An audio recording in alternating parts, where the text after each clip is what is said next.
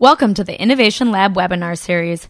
Our mission is to help your organization use communication strategies to advance your goals in your community. By using a few simple media strategies and some helpful tips, we make your community work easier and more effective. I'm Andalu Janal, and today we're going to be discussing story banking. Let's get started. I know you're probably thinking story banking, what on earth does that mean? And story banking is basically exactly what it sounds like. A bank where you are depositing your stories. So we got to start with a good question, thinking what do we want to ask people? What are the stories we want to tell?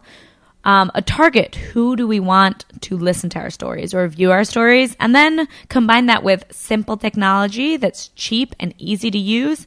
And we got stories that we could deposit in our story bank. These days, there's lots of technology that's really accessible, easy to use, and affordable, and it allows us to capture stories and then bank them. And how can we tell these stories? We could tell them through audio, through using microphones, recording our stories, telling them on radio stations. We could tell them in story circles where people are all sharing their stories and we're recording them while they share. We could also tell them through video with using cheap technology like flip video cameras, or lots of cell phones these days can record videos, and also telling them through photos. And we could also write our stories and blog our stories and post them on the internet. So how do we build this story bank? A story bank is simply a place, it could be on the internet, online, or offline, where you have gathered and stored a group of stories about whatever topic interests you and your community and your organization.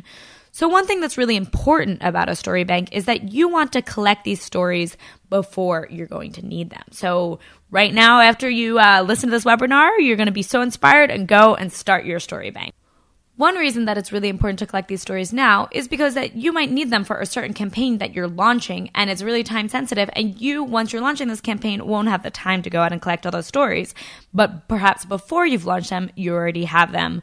Or say you want to respond to something urgent. Say there's a coal slurry spill in your area, and you want to show what devastating environmental effects it's having, but yet you don't have any pictures of what that area looked like before the spill. So that's why you want these story banks. So you're collecting those images and those stories before they're really pressing and before you really need them. So let's see, a story bank, we talked about there's all different kinds of media. So as we said, it could be video, audio, image, or text, but really it should be manageable. You don't want to be collecting a million videos and hours of footage that you might not have the time to edit.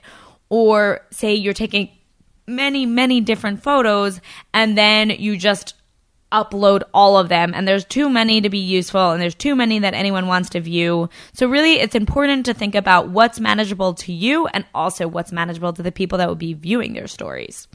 And also think about that these stories have to be ready to share. You don't want to be recording stories and then having to think about how you're going to edit them and how you're going to change them. And really, the stories that people are sharing should be ready to go. Using your knowledge of your community and who to talk to is one of your greatest assets. You talk to people all the time. You know who's a good storyteller, and they know other people who are good storytellers. So you could go start asking around and interviewing the storytellers, and they'll recommend other storytellers. And also, it's really great to have humor and local color.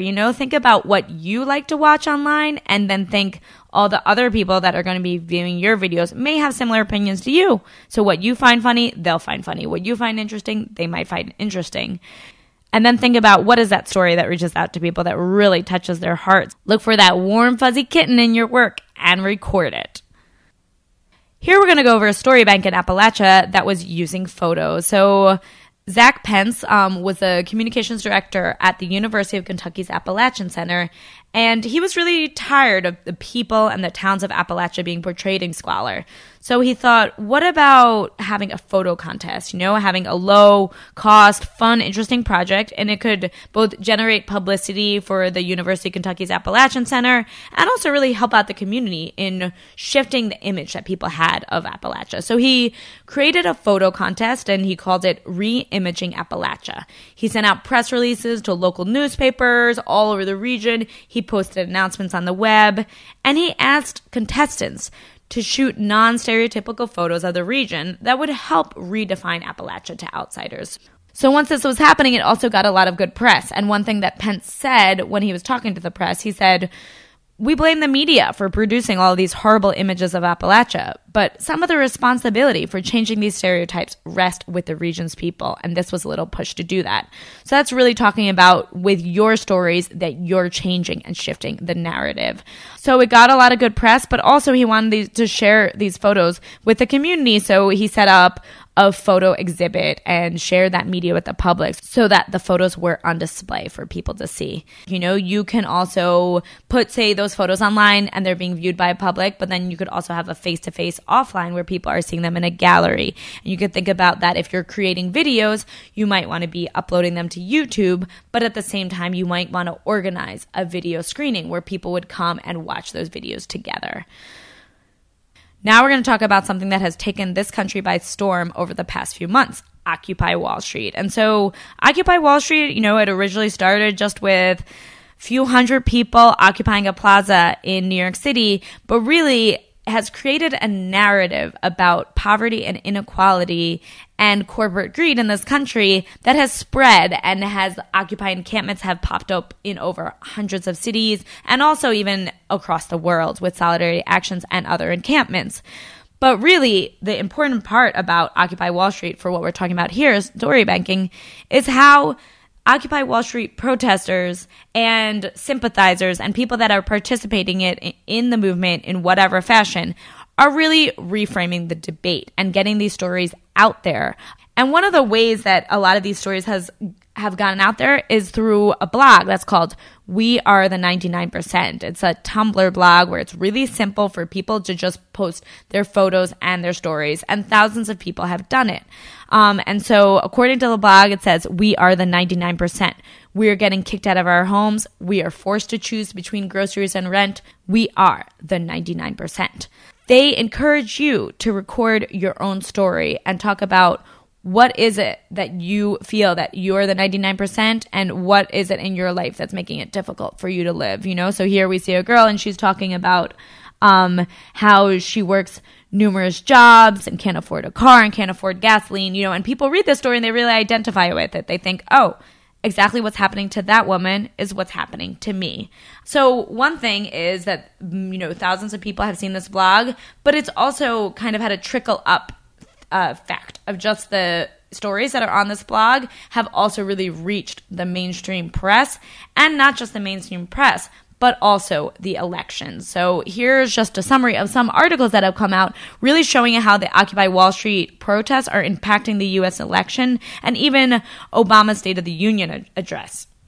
Earlier, I just mentioned that audio is also a really powerful way to tell your story. And one really simple way is to use Skype, a computer program that many people use to call their loved ones. But Skype also has recording capabilities, and you could set up a Skype hotline. You could even get a 1-800 phone number, and then people could call 24 hours a day and leave stories. So you could have a certain prompt asking people to comment or leave stories, and you can download those stories and edit them, and you can have a listening party and share them. You can put that audio up on your website. You could share it through social networks. And another way to document those stories is the flip camera, the easy, affordable video camera that's easy to use. And you can record stories, and then it's free. You could upload them to YouTube and then also share them through your website, share them through social networks.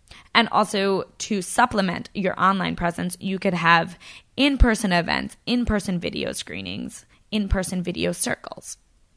So now we're just going to go over a few of the tips of creating your story bank. It's really your knowledge of your community is your main asset. And make sure that when you're collecting your content, that you're not collecting too much, that it's manageable, that you're going to be able to edit it, that you're going to be able to upload it, that you're going to be able to share it. And also, keep in mind, keep it funny, keep it interesting, humor, local color, and really think about what you like to watch and what others might want to watch.